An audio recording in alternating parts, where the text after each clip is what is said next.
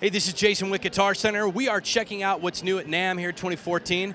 We're here at the ProMark booth. I've got Rob with me.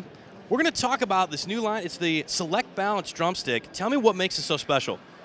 Well, we wanted to design a line of sticks to give the drummers a little bit more of an option when they reach into the stick bag without changing the fit. And when I talk about fit, I'm talking about the relationship between the diameter of the stick and your hand, okay?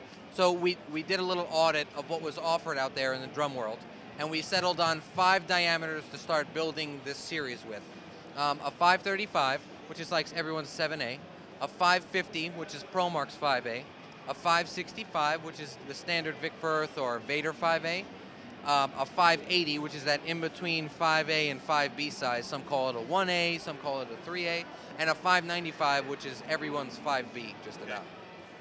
So after settling on those 5 diameters to kind of cover the spread of players, we wanted to look at a way of changing the function of the stick without changing the fit, and that happens with the taper length.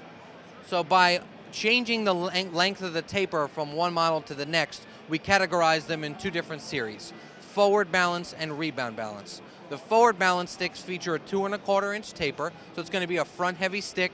It's going to generate a little bit more sound without having to push so hard. The rebound balance series, we increased the taper by 3/4 of an inch to 3 inches, and we shifted the weight towards the back end of the stick. So now we're accentuating the rebound. It's a little easier to play quieter dynamics, to play quickly. So between those 2 tapers and the 5 diameters, we have a line that we feel like we can fit any player out there and also give them some options without having to reset. Because a lot of guys out there are playing a stick bag full of sticks, and every time they switch, their hands have to reset to what's being put in them. So now we have a little bit more of a comfortable setting for the player, but we can change the function. If you're doing a jazz gig and you have to play quiet and you pack up and leave there to do a recording session for a rock band, you're not constantly resetting yourself, but you do have the options to get some different sounds going.